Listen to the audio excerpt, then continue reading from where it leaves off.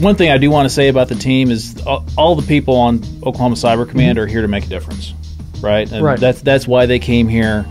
And Paul, I mean, there is no more noble cause in our book than defending our democracy. I'm getting goosebumps just talking about it. I know, right? Yeah. But I mean, that's really that was the approach that we took. And you know, my first meeting with Secretary Ziriax and his team after I stepped into the role, I looked Paul in the eye and I said, Paul, you're my #1 customer.